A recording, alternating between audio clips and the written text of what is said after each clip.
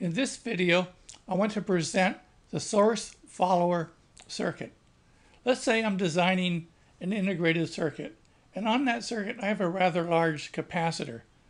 Let's presume that it's 5 picofarads. Now that may not seem like a big capacitor, but on an integrated circuit that can be significant. Now let's say that I have a circuit over here that wants to drive that 5-puff capacitor, but the circuit is rather tiny and it really can't drive this 5-puff capacitor in the allotted time. So I want to insert a circuit in between. That's a source follower circuit.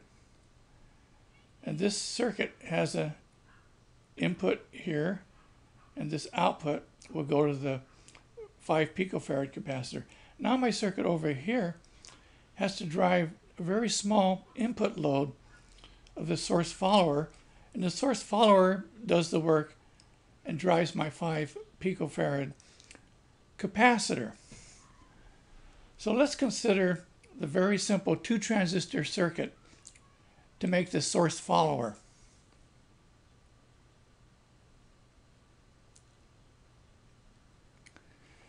Recall from a previous video on the CMOS current source that we had an N-channel transistor with the gate connected at 1.5 volts. And here we have the output of the current source with the current I. And over to the right we have a graph of the current in the current source versus the voltage at the current source output, V out.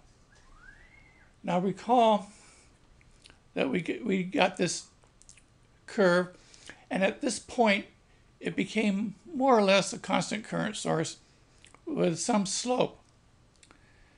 And recall that this key voltage here is the voltage gate to source minus the threshold voltage, is the voltage at which this channel, let me change colors, this channel in this transistor is just getting pinched off. The electric field at the drain side is just enough to be at the transistor threshold and put us in this particular region.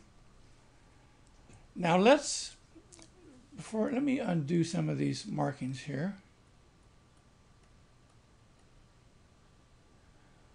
Okay, let's add another transistor to the circuit and form the source follower.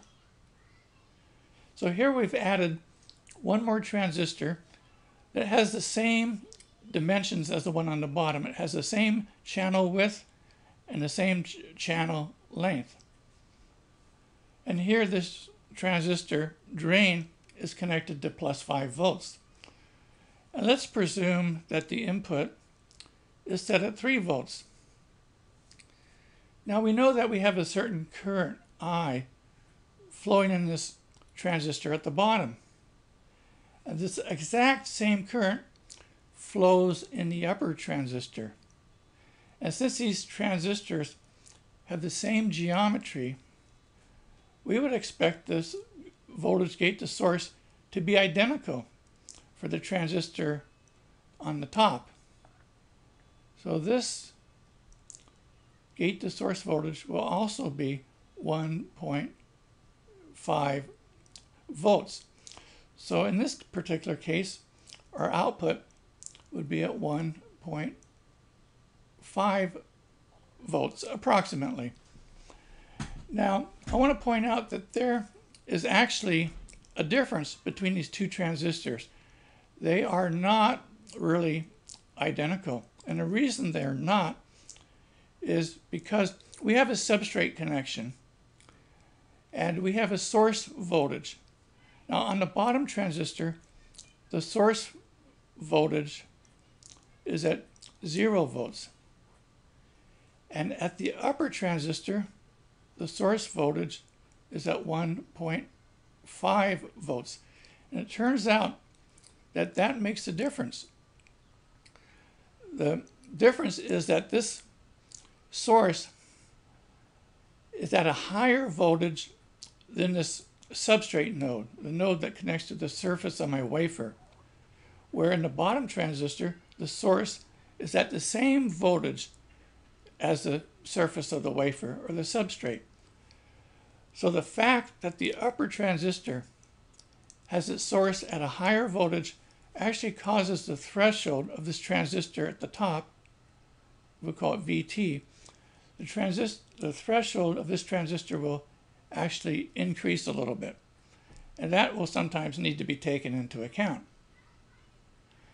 So let's do a simulation of the source follower circuit and look at the response. Here I've created the schematic for the source follower. M2 is the bottom transistor that connects to the output node, and the source of this N-channel transistor is at ground. And the gate goes to a constant 1.5 volt voltage source. And the upper transistor, its drain, connects to this voltage source that's set at 5 volts. And the input of the source follower is connected to this V2 voltage source. And this voltage source provides a very slow input ramp. The ramp starts at time 0 at 0 volts, and 5 seconds later it ramps up to 5 volts. So in effect, this is providing the DC response of this circuit. And notice that the channel width and the channel length are the same for the top transistor and the bottom transistor, where the width is 4 microns and the channel length is 1 micron. So let's do a simulation. Let's look at the input versus output response for this very, very slow changing input.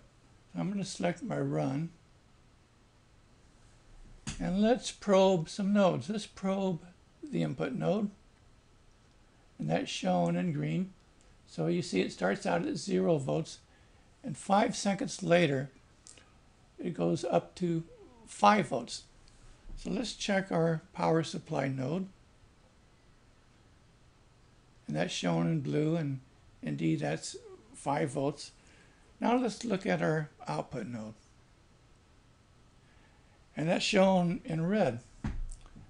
And let me expand this particular waveform. And notice that the green is the input, and it's very linear. It's a straight line. And the output shown in red doesn't do much until the input gets to a threshold voltage or a little more.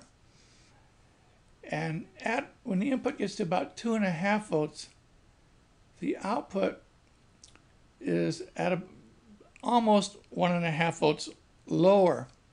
So if we look at these 3 grid points, each grid here is 0.5 volt. So if we look at this input here, the output is 1.5 volts down. If we look at this part of the input, the output is 1.5 volts down. Here the output is 1.5 volts down, and so on.